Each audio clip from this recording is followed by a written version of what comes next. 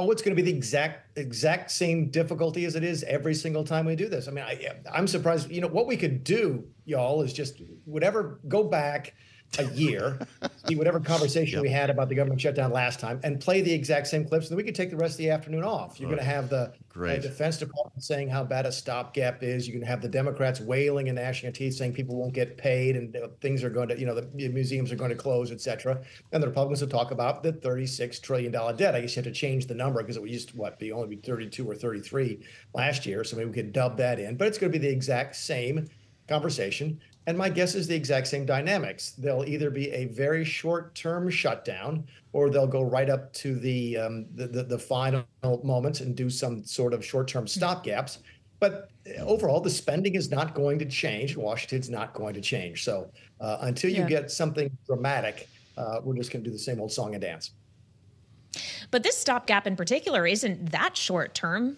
Johnson wants this 6 months extension until March, when we'll have a new president and could very well have a new Congress. Mick, do you read that as a bet that Johnson wants to have this fight with a new administration or potentially be the one to still spearhead this as House Speaker? Two things need to happen for that, right? The House Republicans need to retain the majority, and they still need to decide again that they want Mike Johnson in charge.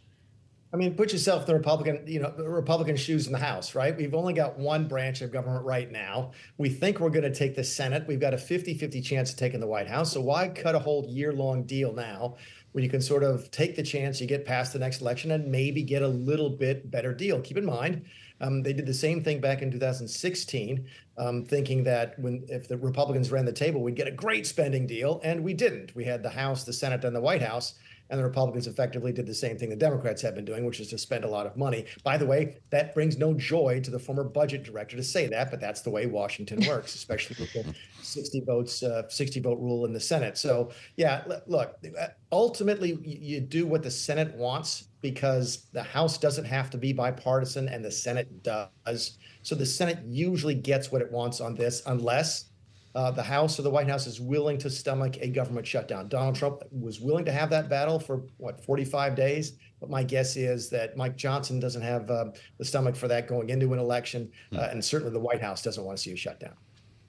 Kind of interesting, Mick, to see Donald Trump warming up to cannabis over the past week or so. First, he said he would vote for this. Well, first he said he'd vote for this referendum in Florida. Now he says he supports federally rescheduling marijuana, which has been extremely controversial and a non-starter for a lot of Republicans, as well as the Safe Banking Act. He is open to providing banking services to companies in the cannabis industry.